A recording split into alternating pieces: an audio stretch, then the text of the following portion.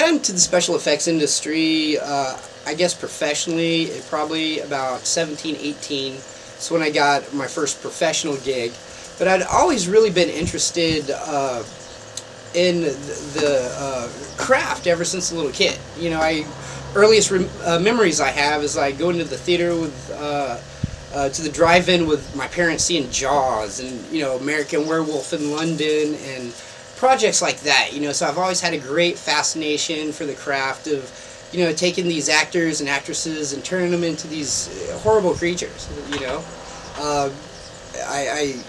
I've always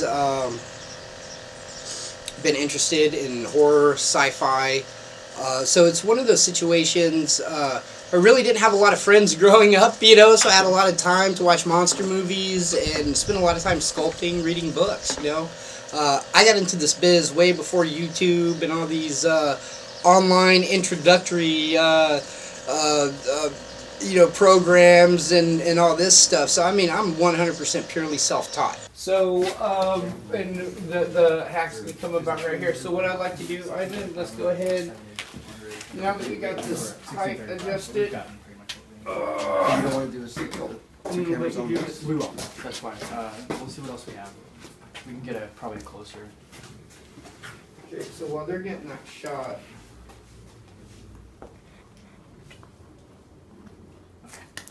Oh. Excuse me. Okay, so then in the meantime, you want to get that shot? Yeah, let's get this shot of him turning around. All we're doing in this shot is basically establishing his position and establishing frame. Yeah. You know what I mean? For the effect. Can I get an apple box, please, Diego? You know, I learned just by mixing up plaster, pouring it on my brother's heads and stuff growing up, and finally figured out the right methods of doing things.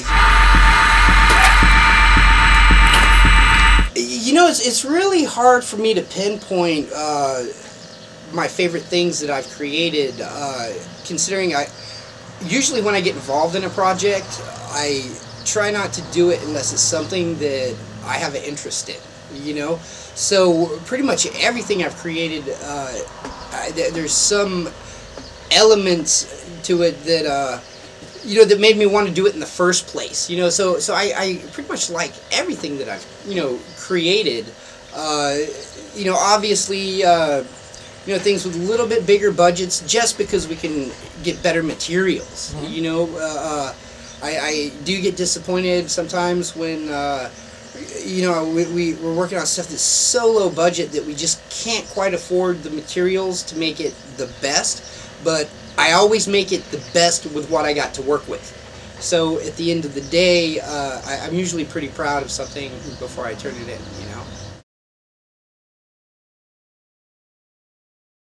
You know, he actually hit me up online, said he was a big fan of my work. We had a couple conversations about the project, and I really love the subject matter. I'm a huge fan of like the grindhouse films, the 80s style horror slasher stuff, and it was just really over the top, the gags that he wanted.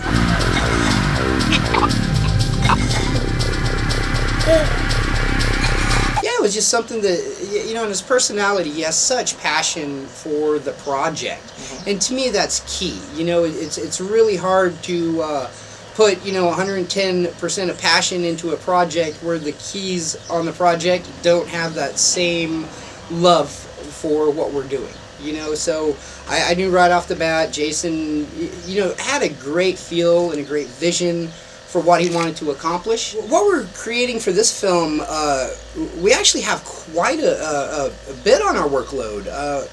We got some really intense gags that we got going on. A lot of it's some gore, but it's creative gore. One of the effects that we're doing is we have to remove a unborn fetus in a parking lot.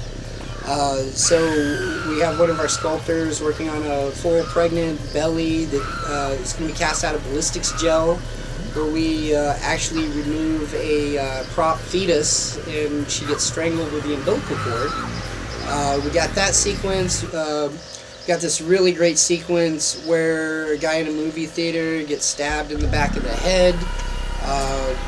there's, you know, a lot of real like violent, quick clips, you know, but it's all very, still very surreal about the way that it's shot, considering most of these are not actually happening. These are in the film. It's a lot of almost, you know, kind of slightly dream fantasy type sequences, visions that this character is having in his head. So that since that is the element that really gives us room to kind of push the envelope on the kind of line between reality and you know, fiction.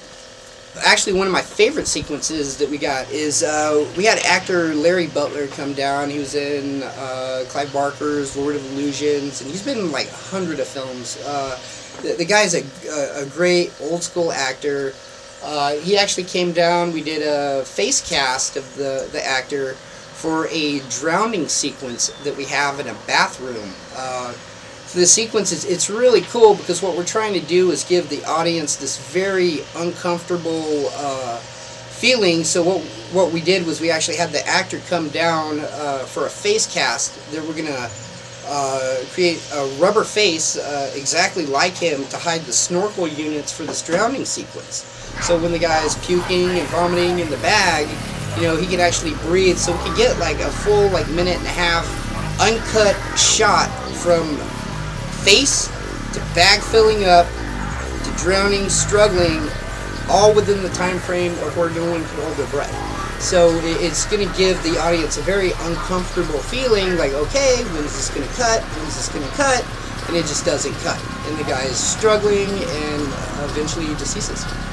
One of the main props we're doing for the film is we're doing this really cool, like, fleshy, organic script. The lead character, Harris, ends up getting removed from his abdomen for a sequence.